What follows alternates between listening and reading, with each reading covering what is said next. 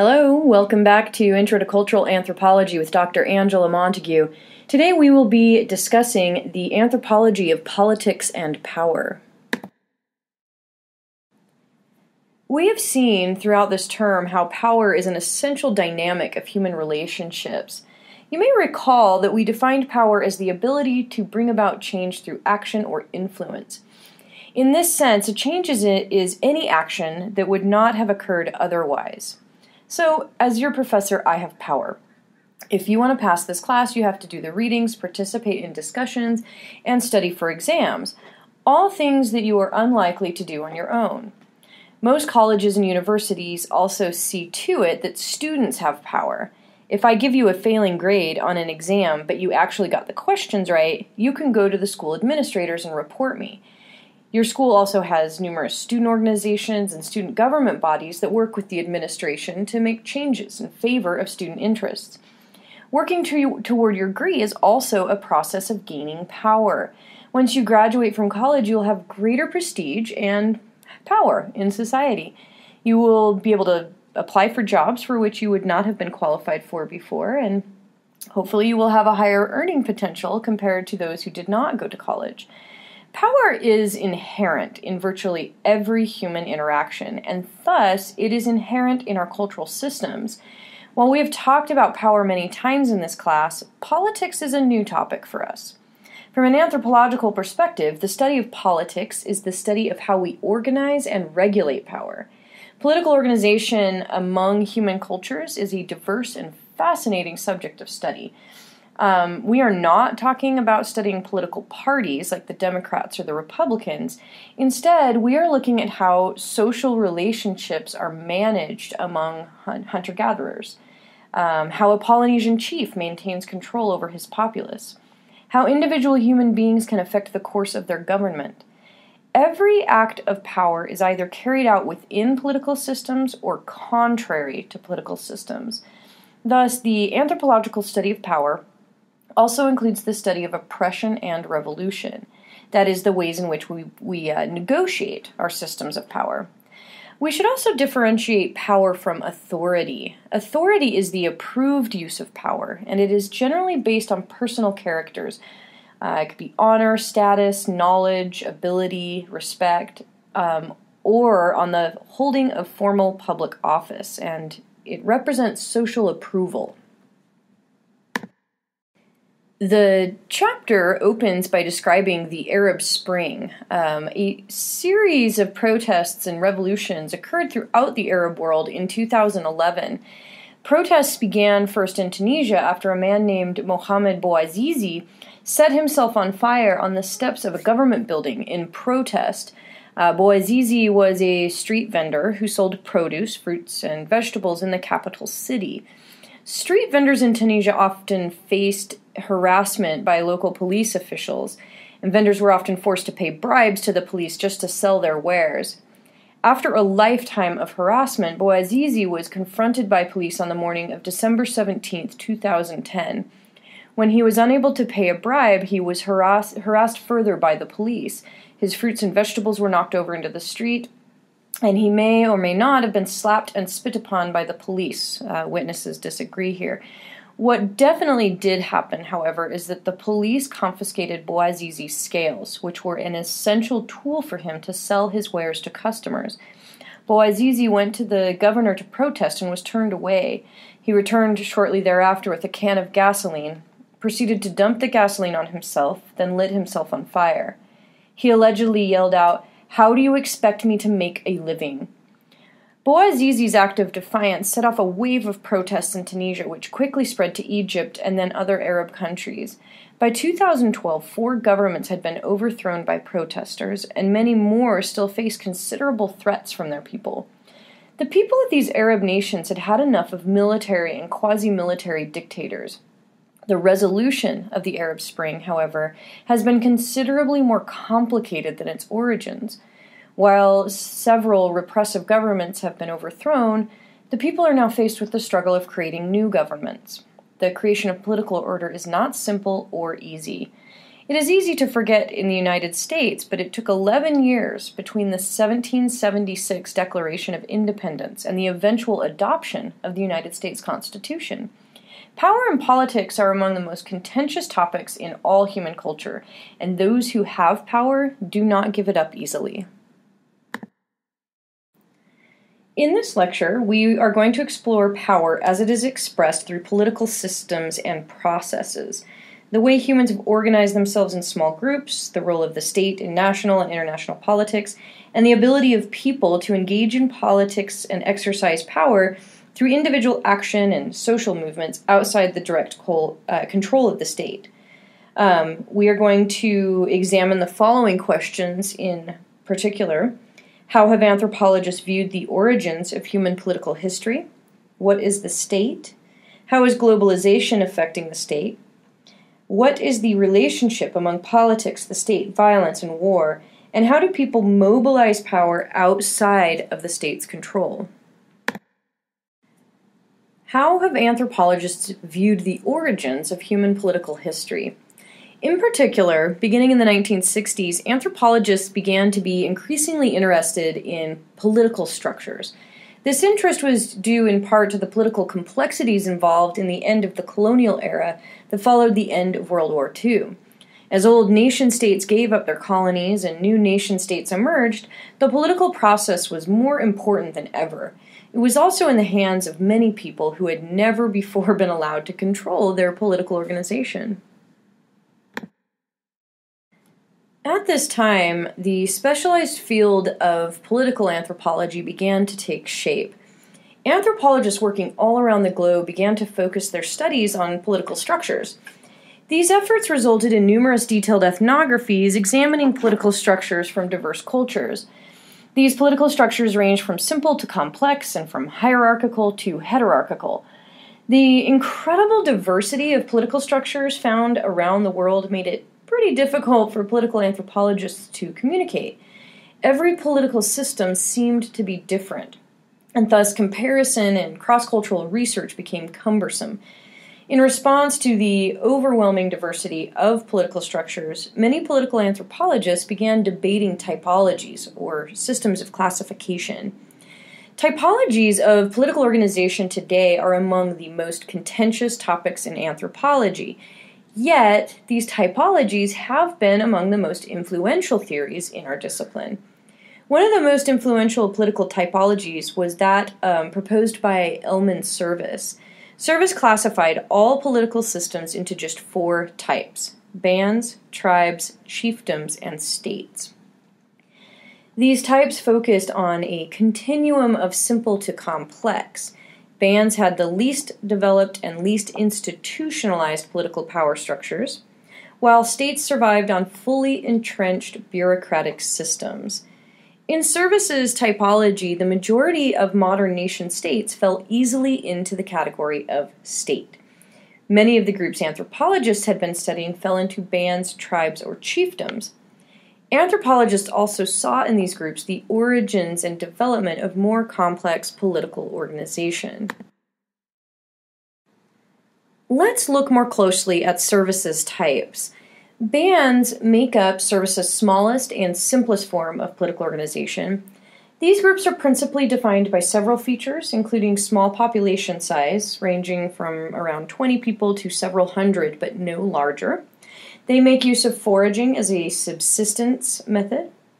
Social organization is primarily based on kinship ties, and social power structures are flexible and based on consensus. These structures are also highly egalitarian and are typically not dominated by any one person or group. Overall, the political structure of a band is primarily defined by its small size. As there are so few people in a band, there is no need for more intensive subsistence methods.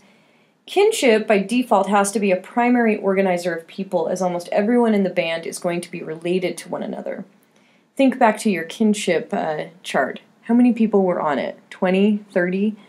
And the population base is simply too small to support an entrenched political power structure, in effect, full-time rulers.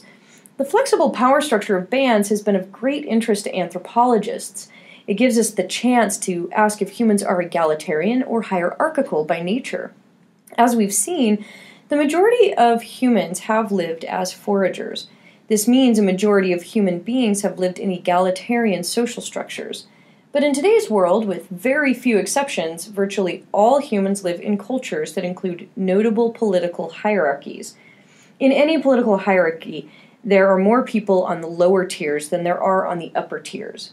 Take your typical monarchy. One king or queen oversees tens of thousands, if not hundreds of thousands, of subjects. There are always more people who could rise up and physically overthrow a power structure than there are people controlling that power structure. While occasional revolutions are not uncommon, a majority of the world continues to live with hierarchical political structures. Even in modern United States, which prides itself on being an open democracy, we have a notable political hierarchy. If you doubt this, ask yourself if you could make an appointment to meet with the president of the nation. Then ask if the CEO of General Electric or Bank of America could make an appointment to meet with the president. While a majority of human beings have lived in egalitarian societies, a majority of humans today are willing to live in hierarchical societies. We may never have an answer as to what is natural for human beings, but it seems as if we are quite willing to accept both types of the structures. The next step in services typology is the tribe. Tribes are principally defined by a relatively small population of a few hundred people up to a few thousand at most, larger than a band, but still pretty small. Subsistence is based on simple forms of pastoralism and horticulture. With more mouths to feed, you need a more productive subsistence system. In some cases, where you have a particularly productive environment, tribes may still rely on foraging. Social organization is based on villages and kin groups, including clans and lineages. At this point, we have more people than just a kinship group can encompass. Thus, people start to identify with their village or place of residence. Power structures are still relatively egalitarian and consensus-based. Some leaders may emerge, but power is limited and based on achieved status, i.e., that person's personal achievements. Something to keep in mind is that tribe and tribes can be a problematic term in anthropology due to its other meanings in popular discourse. For example, news reporters often use the term in a pejorative sense, attempting to convey a sense of primitive or uncivilized people. So that when violence breaks out in remote parts of the world, reporters immediately jump on ideas of tribal factions or ancient tribal hatreds. This usage of the term tribe is very much at odds with the use of the term in anthropology. Anthropologists are solely referring to the structure of political organization within the group. They are not making value-laden statements about the worth of the culture or its politics. If you make use of the term tribe in this class or in an anthropology class, make sure you are very careful about using it correctly.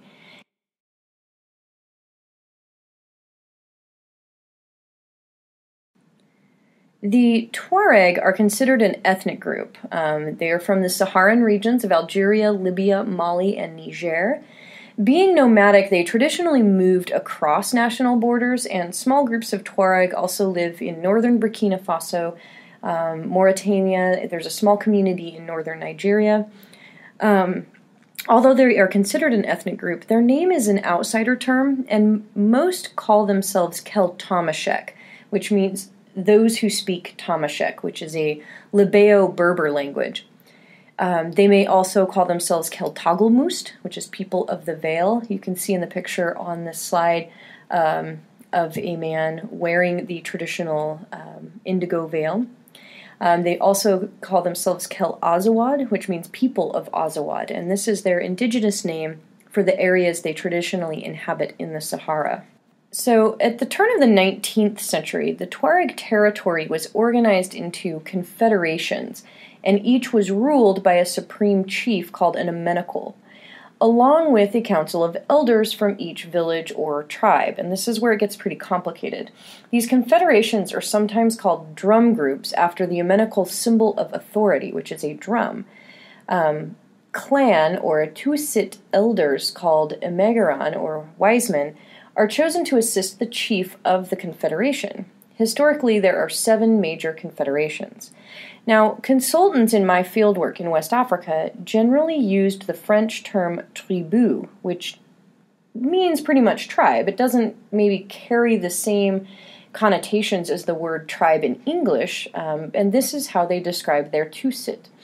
When asked to clarify what one consultant meant by tribu, he said it was a faction of the larger group of Tuareg in northern Mali. From what I could gather, it had some features in common with tribe in the anthropological sense, meaning that the faction that I worked with, the Kel Ansar, consider themselves to be descended from a common ancestor. But it might be more appropriately defined as extended family. Baz Lecoq uses the term clan, which he translates from the Tamashiq word tusit, which he describes as, quote, quasi-kin groups based on a lineage ideology which varies per clan. The point is, they're a pastoralist group that have both features of a tribe as well as a chiefdom, having an amenakul who is a chief. So, bottom line, it's complicated. The next most complex form of organization in services typology was identified as the chiefdom. Chiefdoms mark a significant change in human organization to a more complex form of organization. Chiefdoms are often regarded as a transitional form, eventually leading toward a state. Chiefdoms are principally defined by the following characteristics. Populations at this point become much larger, organizing thousands, if not tens of thousands of people. As a result, chiefdoms also typically organize multiple villages or population centers together. Subsistence methods employed by chiefdoms must be more productive in order to provide for all of these people. We typically see the emergence of agriculture in these groups. Remember, we defined agriculture as the intensive production of domestic plants by means of irrigation systems, terraces, raised fields, or other means. Agriculture produces a substantially larger food base, and thus can feed the dense population of a chiefdom. Populations in chiefdoms are organized around the consolidated political power structure, i.e., they're organized around the chief and his or her seat of power. Thus, we often find that the chief's home village is larger than other villages in the region. Other villages tend to be smaller, with a greater reliance on kinship organization. The political power structures found in chiefdoms represent a major shift toward hereditary and hierarchical power. To be a chief of a chiefdom, you have to be born into that role. Typically, no one gets to work their way up to being a chief. The political power of a chiefdom, however, is not as stable as a state. We've already mentioned the possibility of revolutions within modern nation-states, but such revolutions of power are even more common in chiefdoms. One chiefdom will rise in power over a few decades, only to eventually collapse and be replaced by another growing chiefdom. Archaeologist David G. Anderson coined the term chiefly cycling for just such a phenomenon that he found in the archaeological record of Mississippian chiefdoms. Putting typologies in perspective, services typology has been both widely embraced and widely criticized by his fellow anthropologists. The most prominent critique has been that services typology oversimplifies the reality. This is undeniably true. We are boiling down every single culture that has ever existed on the planet into just 4 types. By this point, you should have a new appreciation for just how diverse culture can be. Thus, you can imagine that no single culture would ever perfectly fit into any one of services types. However, services typology is also widely employed by anthropologists.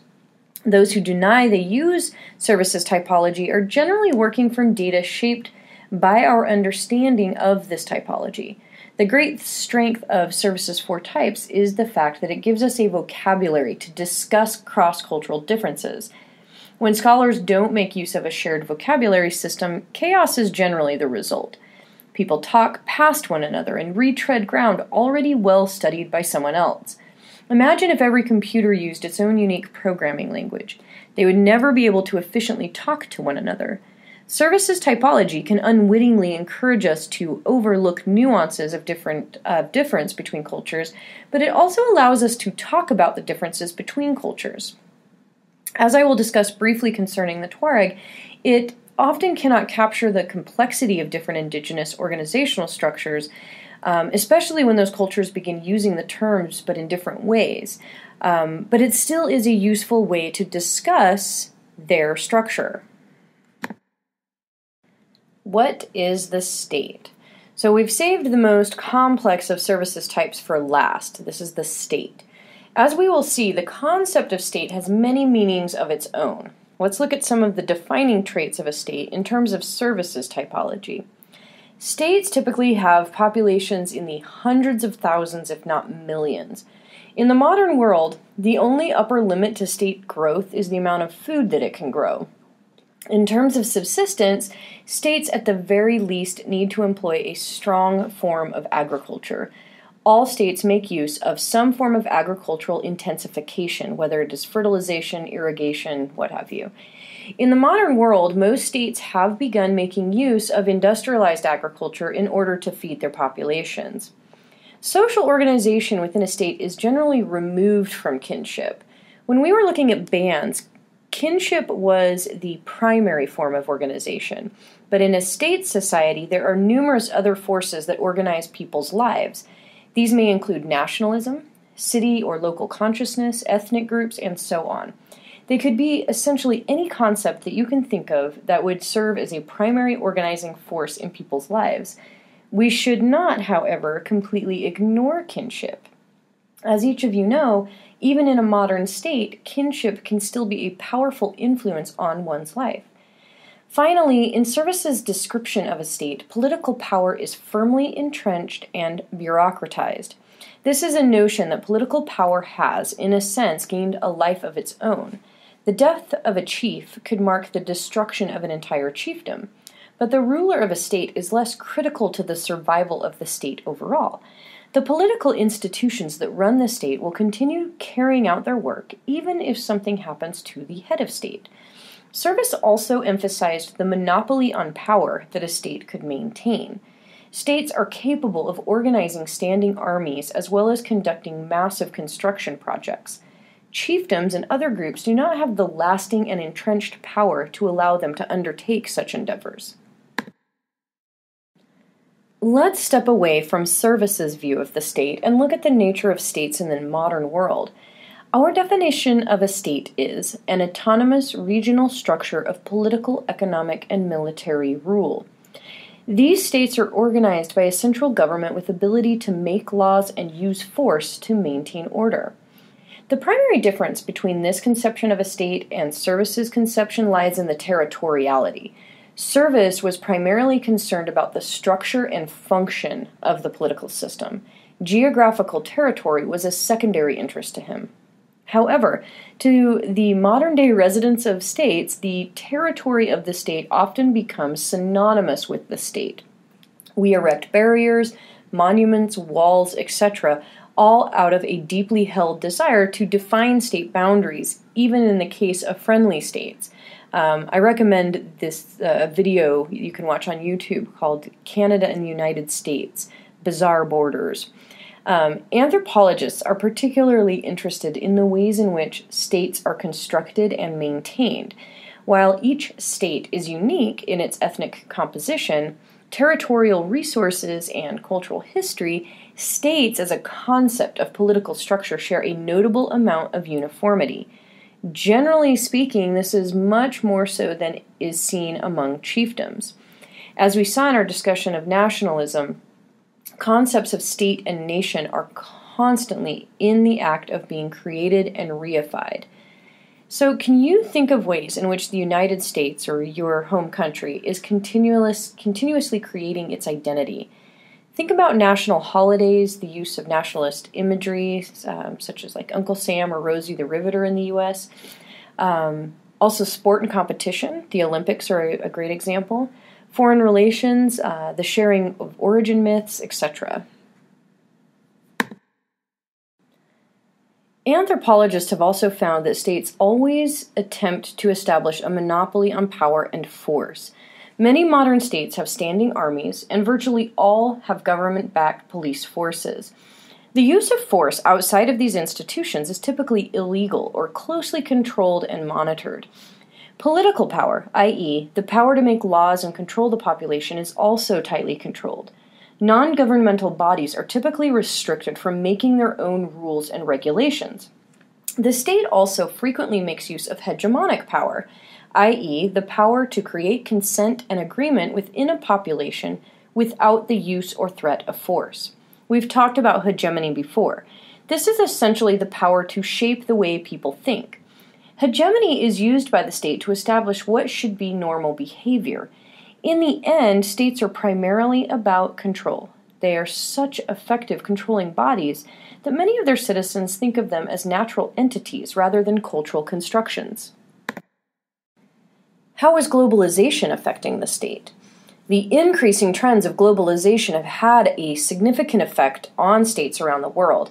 At a bare minimum, globalization has brought states into increased contact with one another. This increased contact is largely responsible for the increase in nationalism witnessed over the last century. People need a way to recognize themselves as distinct from each other. But increased contact and nationalism is far from the only effect globalization has had on states. Non-state actors, however, are not exclusively looking for profit or to carry out acts of violence. In recent decades, civil society organizations, also known as non-governmental organizations or NGOs, have become increasingly common and influential. Civil society organizations are typically activist organizations. They are seeking to raise awareness about issues such as indigenous rights, the plight of the hungry, or the spread of diseases like HIV/AIDS. Taking advantage of the resources made available by globalization, specifically easy travel and communication, these groups work on an international stage. Particularly prominent organizations include Amnesty International, Doctors Without Borders, and Human Rights Watch. Together, these organizations have become powerful forces of advocacy around the globe. The good intentions of NGOs and civil society organizations, however, often run up against the very complicated reality of modern cultural identity, national identity, and the struggle over political power. The Maasai people represent a traditional cultural group in the African nation of Tanzania. The Maasai have largely avoided modernization and integration within the nation-state. Instead, they have maintained their traditional cultural values along with traditional pastoral economic practices. Because they have not integrated within modern nation-state, the Maasai often face discrimination and other problems in maintaining their lifestyle. For example, as pastoralists, the Maasai require large open territory for animal grazing. Yet, Tanzanian state officials viewed this land as empty and unused, thus they started to sell the land to private investors. In an attempt to protect their way of life, Maasai group members formed several NGOs in an attempt to raise international awareness of the plight. In entering the world of NGOs, the Maasai chose to ally themselves with other indigenous rights campaigns. Indigenous rights groups focus on promoting and protecting cultural groups that are indigenous to a region, and yet their survival is threatened by colonialism or its legacies. Thus, Native Americans are a good example of an indigenous group. The ancestors of Native Americans lived throughout the Americas, yet even today they have been marginalized and pushed off of their traditional lands by European colonists. Tanzanian state officials, however, objected to the presentation of the Maasai as an indigenous group. This characterization cast the Tanzanian government in the role of colonizer. While Tanzania was a former European colonial state, it is now controlled by Africans, who are just as indigenous to the continent as the Maasai. The Maasai, however, gained sympathy on the international market for their cause and successfully raised millions of dollars. Unfortunately, once the money was raised, local groups felt an infighting over how it should be used. NGOs have had a powerful effect on the modern world, and undoubtedly have good intentions. However, the transnational globalized world carries numerous local cultural complications that are difficult to fully anticipate or work with. If we're going to talk about politics and power, we have to talk about violence. What is the relation among politics, the state, violence, and war? Political groups, regardless of their level of complexity, have frequently involved themselves in violent confrontations. People living in everything from bands to states have had to deal with violence. In today's world, we seem to be living among a perpetual outbreak of violence. Somewhere around the globe, there is always an ongoing conflict. As a result, it is understandable to ask, are humans naturally violent or peaceful? With such widespread violence around the world, it is tempting to suggest that there must be something in human nature that predisposes us to violence. Arguments around this question tend to fall into three generalizations. Humans are indeed naturally violent. It must be some form of instinct acquired on our evolutionary trajectory. Humans are not violent, but the violence arises through cultural practices that overwhelm our natural instincts. The roots of violent behavior lie somewhere between nature and culture. That is, both nature and culture influence our behaviors. Primatologist Frans de Waal has sought to come to a better understanding of the issue of violence among humans by studying violence among our closest relatives. De Waal has worked with a variety of primates, including chimpanzees and bonobos, both of which are great apes and thus closely related to humans. He has also worked with macaques, a species of Old World monkey. He has observed that primates are inherently social creatures. While conflicts do break out from time to time, they have more to lose than gain by maintaining a state of perpetual violence. They need the socialization that a group provides, thus they will work to maintain that group. Overall, de Waal witnessed numerous forms of reconciliation among primates. These were acts specifically meant to reassure group members after a conflict broke out. From de Waal's work, we can summarize that conflict itself may be inevitable. When large groups of individuals live together, there will necessarily be conflicts over different interests or limited resources.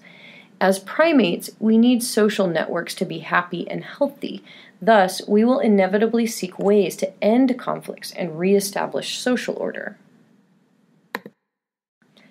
Warfare is an intrinsically different act from interpersonal violence. We can imagine genetic origins for violence in terms of a personal conflict over immediate resources, that is, the heat of the moment. If someone steals your food, you might need to become violent so that you can retrieve that food and survive to the next day. But warfare is a planned act, something that involves the calculated action of thousands of people.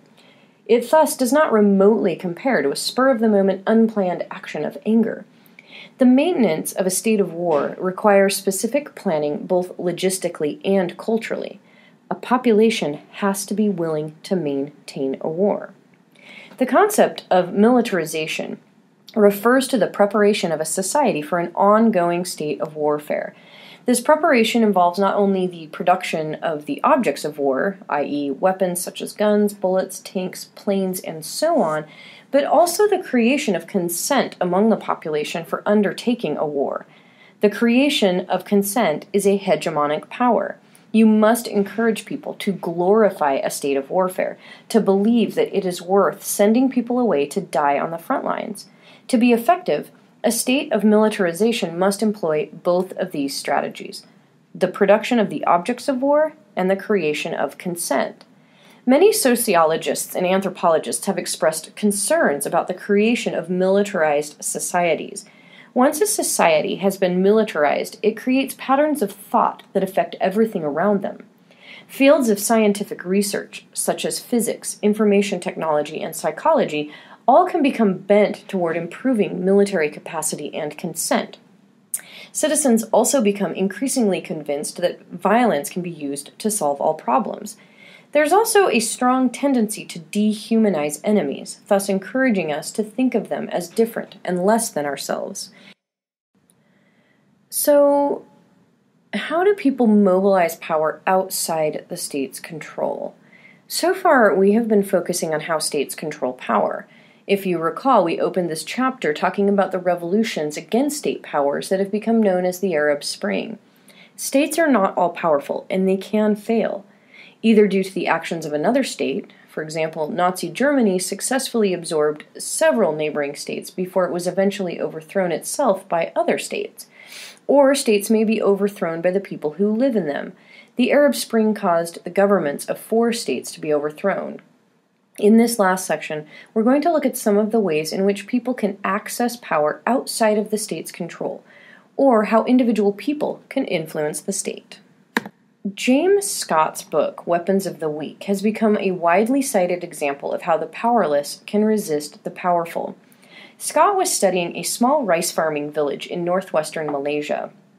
In the 1970s and 1980s, the region experienced rapid economic growth. As a result, most of the farming lands were bought up by rich farmers or corporations. In many cases, local farmers had their land stolen out from underneath them. As an economic lower class, the local farmers quickly found themselves forced to take the few low-paying jobs the new farm owners would offer. Scott observed that the local Malaysians were reluctant to publicly speak out against their disenfranchisement. Instead, they made their objections in more subtle ways, in which they could not be specifically blamed for speaking out against the new farmers. Scott documented several strategies of resistance, which he termed the weapons of the weak. These strategies included foot dragging, that is, people moving slowly to comply with requests; slowdowns, where people would go about doing a task at a slower rate than it could be accomplished; false compliance with regulations, where locals would deliberately act against regulations but claim ignorance or misunderstanding when they were found out. In addition, Scott witnessed outright thefts, sabotage, trickery, and arson. Have you, or has anyone you know, ever made use of the weapons of the weak? What about when you didn't want to do a homework assignment? Do you think that the weapons of the weak may have contributed to the racial prejudices that Europeans held about colonized populations? Social movements form another way in which people may gain influence against the power of the state. Generally, most social movements do not seek to overthrow a state, but instead they seek to influence its behavior. These movements typically form around subjects of intense interest to the citizens of a state. These subjects are considered so important that people feel they simply cannot remain silent. There are numerous examples of successful social movements from around the world, but for now we'll look at just 2 such examples. 1. Rural social movements. Costa Rica has long been one of the most stable and prosperous countries in Central America. Yet in the 1980s, Costa Rica was gradually drawn into the civil wars of its neighbors, and was also hit by a growing economic crisis in Latin America. As Costa Rica had long served as an ally to the United States, America offered to help in the country's time of need. The United States sent large quantities of subsidized corn, wheat, and rice to Costa Rica to help feed those in need. While U.S. imports did help to feed many people, they also effectively drove Costa Rican farmers out of business. Those farmers who were still growing crops in Costa Rica found themselves undersold again and again by the subsidized, mass-imported U.S. foodstuffs. Eventually, a majority of Costa Rica's small farmers were driven out of business. At the same time, Costa Rica had sought monetary assistance from the IMF and the World Bank. These organizations agreed to assist Costa Rica, but only if they cut all subsidies to local farmers and got rid of all tariffs against foreign goods, as well as ceased to supply government-backed loans and reduced investments in education and health care. You remember from a previous lecture, structural adjustments. The country agreed to the loan as it was in desperate need for cash, but the Costa Rican people soon found themselves without any government support and living in a country that was still in debt to foreign nations. Costa Rican farmers rebelled. They marched in the streets, blocked highways, and held demonstrations. Ultimately, they occupied government buildings in protest. Through this persistent public campaign, the people won concessions from the Costa Rican government. The government promised to reinstate access to government loans. Ultimately, the Costa Rican farmers could not undo the damage that they had suffered, but they succeeded in making their plight heard and providing an outlet for future hope of a recovery. If we are going to discuss social movements in the modern world, we cannot ignore the worldwide impact of the Occupy Wall Street movement. The Occupy Wall Street movement began in September of 2011 when protesters occupied Zuccotti Park near Wall Street in New York City. They were there to protest the financial inequalities found throughout the United States, but most notably the inequalities that had been exacerbated by the 2008 financial collapse caused by reckless speculative investments made by investment bankers. In the movement's view, the people of the United States had paid for these mistakes, but the bankers had not. The Occupy movement's success was felt most viscerally through the use of social media by its members. These newfound forms of communication allowed for rapid organization, not only in Zuccotti Park, but in the spreading protests around the country. In a matter of days, similar sit-in protests were being staged in major and minor cities all across the United States. Within a week, protests were being staged in cities all around the globe. This kind of worldwide organization by a small-scale social movement had never been possible before. The Occupy movement was truly a movement of the new globalized internet age. Ultimately, the Occupy protesters received few concessions from government officials, but they did draw attention to rampant economic inequalities within the modern world. In particular, they popularized the phrase, "We are the 99%. The phrase originated around the fact that the majority of the nation's wealth is actually controlled by just 1% of the population. As we discussed in our chapter on class and inequality, many Americans had been unaware of the vast disparity in wealth and income within the United States. Such economic disparity runs contrary to the national origin myths. Thus, people have been prone to overlooking this economic imbalance and its necessary correlation with the power and influence held by 1% of the population in a democratic political system. The Occupy protests gradually dispersed, but the movement continues in many online communities. Finally, we have an example of people seeking out a source of legal power outside of the state: Islamic fatwa councils in Cairo, Egypt. The Fatwa Council of Egypt was established as far back as 1935 and has long been an established authority on Islamic religion. At the council, disputes are heard and judgments, including possible punishments and rewards, are given. The Fatwa Council is an extrajudicial body, as compared to the personal status courts operated by the Egyptian state. That is, it has no legal authority in the nation. Yet, it has tremendous moral and religious authority. Religious authority in the modern world is typically not controlled by the state. If we look further back in time, this was not always the case. European monarchs ruled by divine authority. Egyptian pharaohs were considered to be explicitly divine. The kings of the ancient Maya were both political and religious figureheads. Modern political structures rarely exhibit this kind of integration. There are many ways this arrangement could be interpreted. We have seen the states have an overriding interest in total control. The fact that states have generally lost control over religion suggests that perhaps people are not fully comfortable with a solitary source of power in their lives. As we have seen in this lecture, power and political structure are complicated topics in cultures around the world. Democracy is far from the only successful political structure on this planet. We are likely to see continued struggle for power between states, within states, and by non-state entities for many decades to come. This brings us to the end of the lecture. Be sure that you are comfortable answering all of these questions. How have anthropologists viewed the origins of human political history? What is the state? How is globalization affecting the state? What is the relationship among politics, the state, violence, and war? How do people mobilize power outside of the state's control?